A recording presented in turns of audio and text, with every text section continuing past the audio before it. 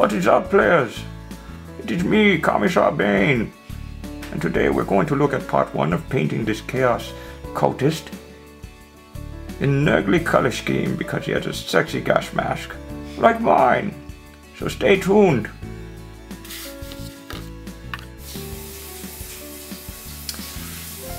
Alright kids, let's get started. We're going to start with Steel Legion Drab, and this is going to go onto the overcoat.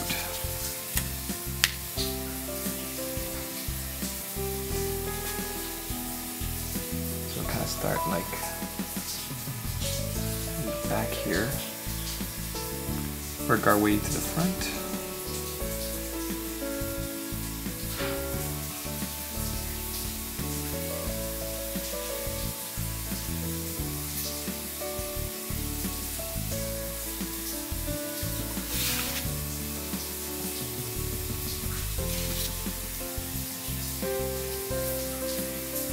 Kind of basing my tutorials on for this guy, Nurgle troops, on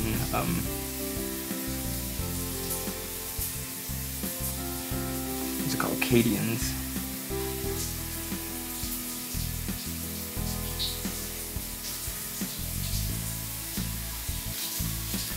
These cultists were maybe members of a Acadian force before being subverted.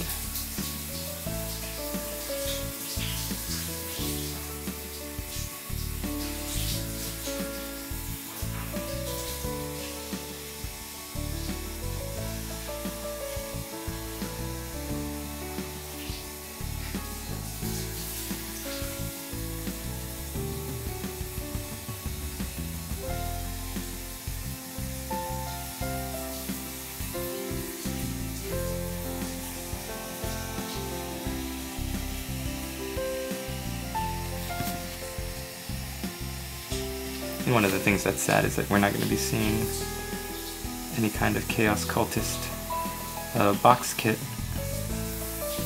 At least it's not in the first wave. I was kind of hoping for one with the success of the Dark Vengeance kit.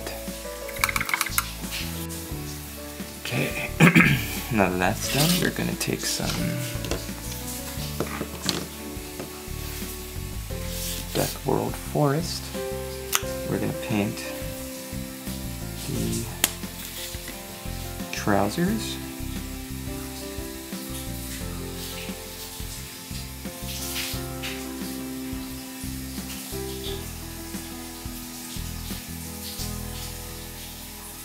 Can you please keep the camera focused, Igor? I'm sorry, Master. This new studio, I'm not accustomed to it yet.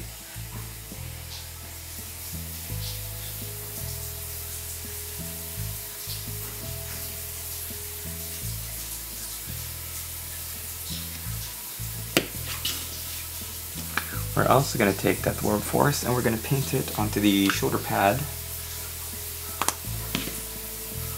armor.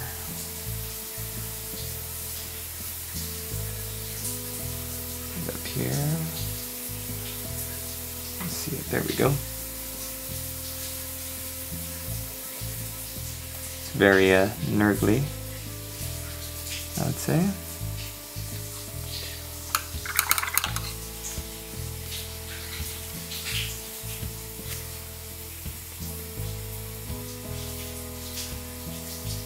Okay, next thing we're going to do is we're going to take some Castellan green, which is a little bit darker. We're going to paint the little cloth bib he's got.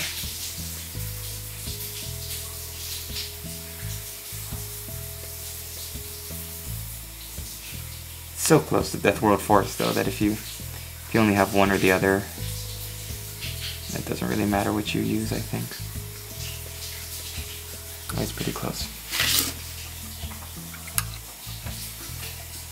We're going to go back to our Steel Legion Drab as the base coat for the gas mask. And you'll notice that the gas mask is only on the on the front of this guy's head, it's not on the back.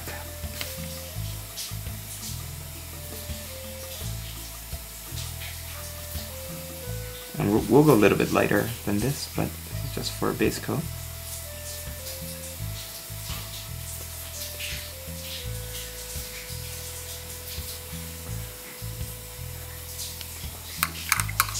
There we go. Now we are going to take whatever black you have, Chaos Black or Abaddon Black, either works. We're going to paint all the belts and the buckles, pouches, as well as the little leg holders here at the bottom of the trousers.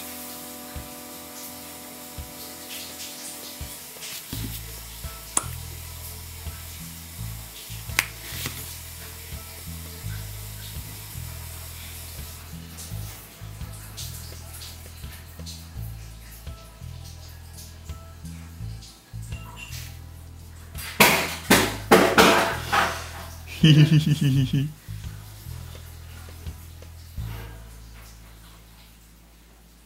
nerdy videos?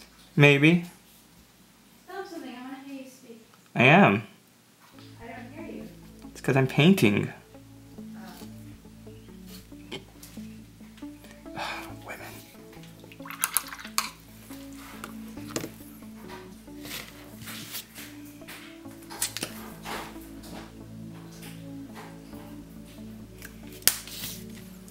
So you'll notice that I'm talking to my YouTube audience. So you'll notice that I'm just kidding. I'm just kidding, honey. Oh, shut up. You shut up. So you'll notice that Nurgle's colors are lots of browns and greens. I said you'll notice that Nurgle's colors are lots of browns and greens. That what? Nurgle's colors. I didn't notice. You didn't notice? No. He's like the god of plague and decay and decomposition. Oh, them, yeah. Yeah, those guys. She has no idea. She has no idea what I'm talking about. Okay, the guys with the rotting intestines. Yeah, their uniforms are lots of browns, drab greens.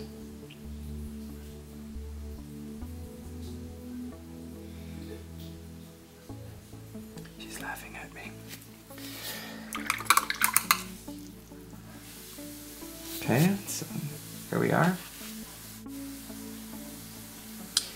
Next we're going to take a little bit of Balthazar Gold, and we're going to pick this as the base for the trim on the armor piece on the shoulder.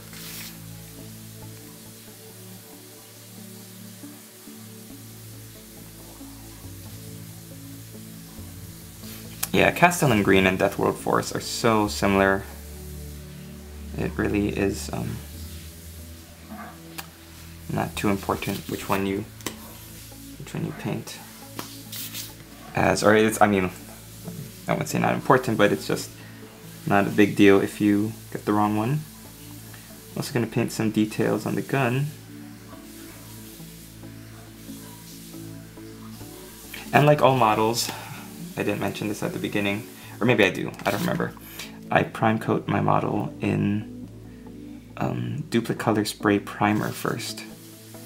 That I use a gray primer, so it looks a lot like the color of a model freshly clipped off the sprue, but it's not. It's actually, you know. Okay, we're also gonna paint the gold detailing on the symbols of chaos, like this eyeball here.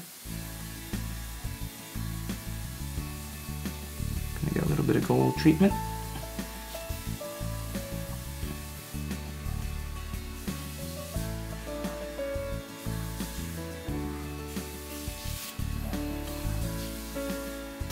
And we'll hold off on the gas tank at the back for now. So while that's all drying, you want to get your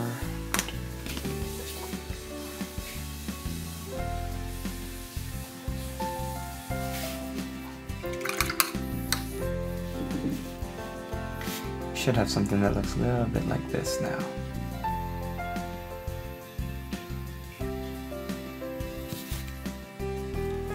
We're just whipping through this guy. Now we're gonna get our Mornfang brown and paint this as his boots. Kind of like this brown. I might substitute something else on this guy for him.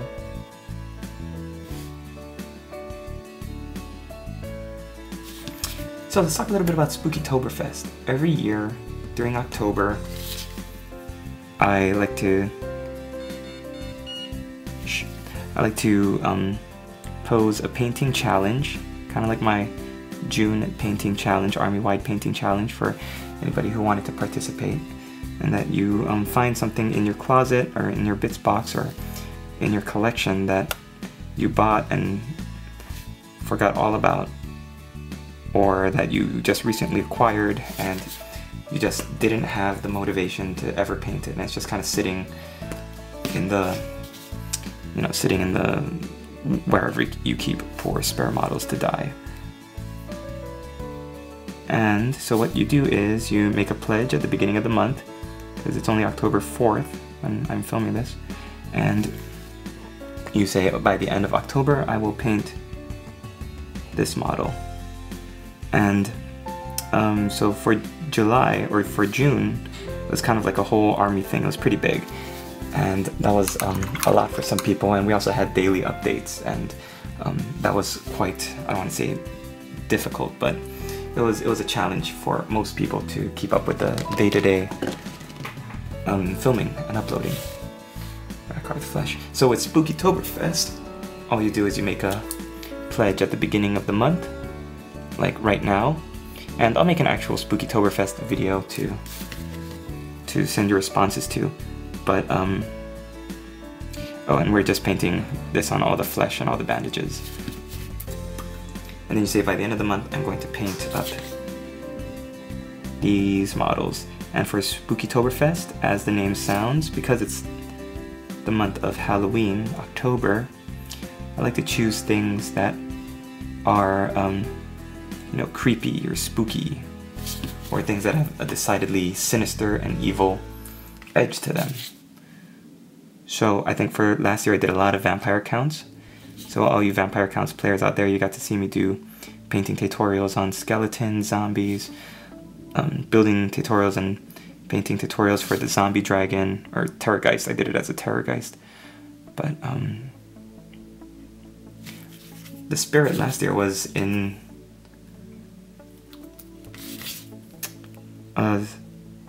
the spirit was because girl painting, Alexandra, was doing a contest for doing painting tutorials, or any kind of tutorials, terrain making, conversions, I think anything at the time, and I decided to throw my hat in the ring and just churn out as much tutorials as I could. And as a side effect of entering all these videos into her contest, I was able to motivate myself to get a whole lot of content out for my own channel. And so everybody, you know, everybody's happy. So that's kind of the purpose of it. You make a pledge. You post video updates whenever you can, maybe like every week or every couple days. And at the end of the month, hopefully you've met your challenge. Along the way, you get to meet cool people. People will comment on your site. You get traffic to your channel because of everybody that comes to my channel. And yeah, everybody's a winner.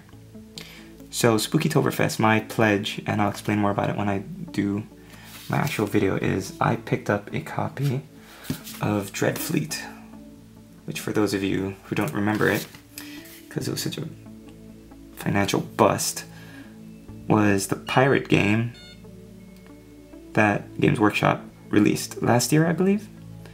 And the models were great. Everybody thought at the time it was going to be a new Man of War, which was Games Workshop's old, I guess, like ship-based war game, just like Warhammer, but on a smaller scale and with, I guess, boats.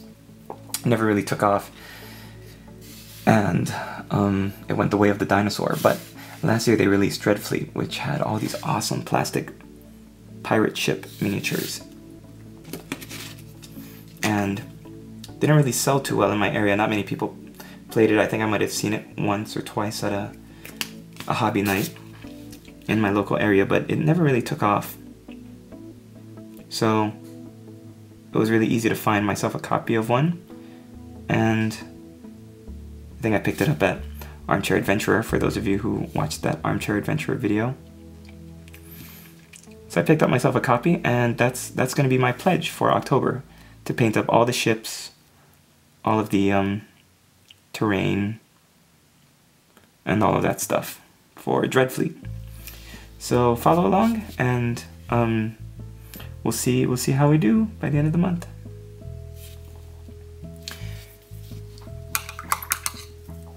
Okay, so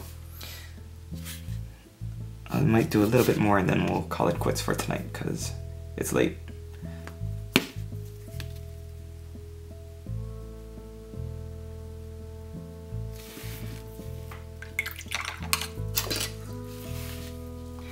Yeah, so everybody out there, be thinking about what you want to do for your own pledge for Spookytoberfest.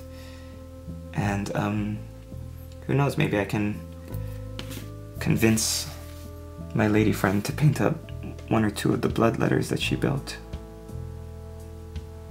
What do you think about that? I know you're listening to me.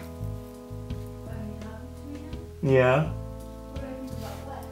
Do you want to paint something up for Spookytoberfest?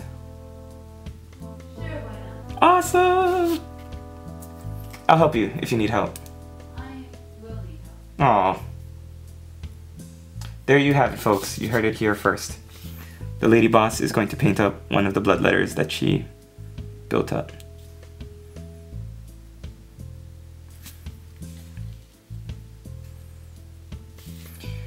Okay, we'll do a little bit more, then we'll get out of here. Silver's Lead Belcher. He's got a knife hanging at his waist. The great thing about Rakarth Flesh is that it's when you give it some washes or some shades, you'll really be able to give it some good definition. Like right now, we just covered the skin of the arms and the bandages or whatever around it. But you know, if you give it a flesh wash, then it'll look like sickly flesh, like the Dark Eldar. If you give it a like a dark brown wash or a black wash, then it could look like cloth or bandages, which is what we're going for with the different belts on the arm. I don't know why my voice is so froggy. Did you eat a frog, master? No, I didn't, Igor. Because when I eat frogs, my voice gets so froggy too. Don't laugh at Igor's accent. My lady friend is laughing at Igor. Ooh, maybe for Spookytoberfest, somebody suggested that she paint up a female companion for Igor, and I said we should find like a crypt horror model and like green stuff some hair on it and paint it up like Igor and call it Shigor. And then she slapped me.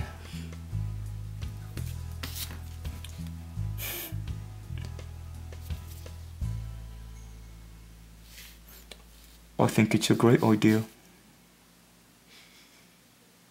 Why are you laughing at me?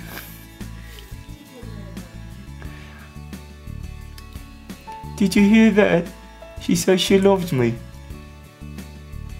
She was talking to me, you dummy. And I quite clearly heard her say that she loves me.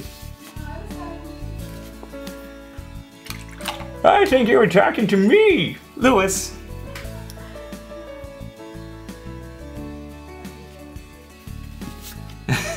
I'm jealous of all my little friends that you're tearing away from me. You're breaking apart this happy home.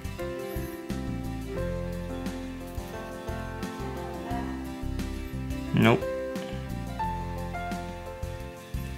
What am I doing? Alright, so everybody, you're just taking your lead belcher and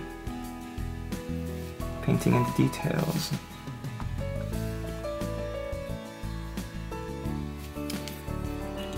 And like always, that I say this to all new painters out there. don't worry if you make mistakes, and just don't take too long with this step, because chances are you've got another 19 of these guys to pick. Sorry about that. I said don't worry about taking too long. Rack hard flesh, because you could drive yourself crazy and never get anywhere if you want to make the base coats perfect. Base coats are never going to be truly perfect. You want them good enough so that you can let the shades or the washes do their magic. Back in the old days before shades and washes, it was really a nightmare trying to get everything the way you wanted it. You had to make your own shades by watering down using flow aid on your paints, and it was just always really messy and sloppy. Today we've got shades and washes, and they really do a lot of the work for us. So yeah.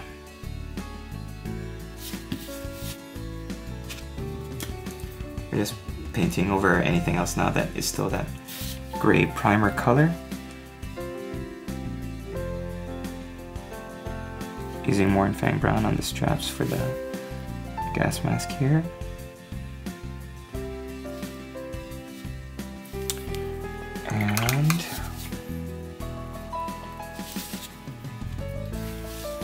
And back to Balthazar Gold for the trim on the gas mask.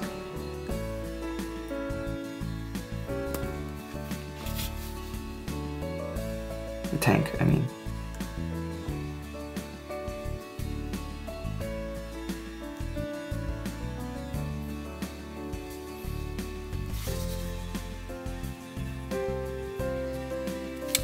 And I think that's pretty good for now. So, so we'll let this dry. We'll come back in part 2, put some shades and washes, and finish this guy off. We'll have a nice, shiny new cultist for Papa Nurgle.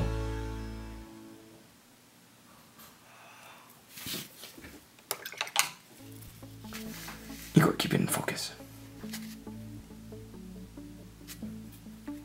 There's gotta be one more thing we can do. Rockhearth Flesh will make this the strap of the necklace. And this will be the last thing we do for today.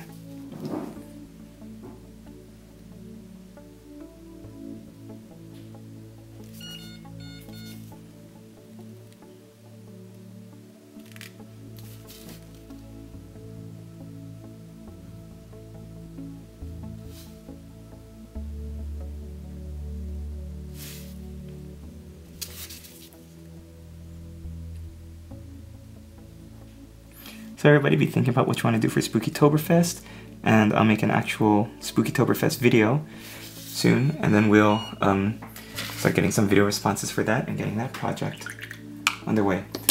Well, we're gonna stop it right there, and right now your model should look like this. Pretty much all the base coats down. One thing I haven't painted is the tube, because that's where we're gonna paint that with Tamiya Clear Green, so we're just gonna leave that in its primer color for now. We'll come back and we'll start doing some washes on this guy. Thanks for watching, and we'll see you in the next video.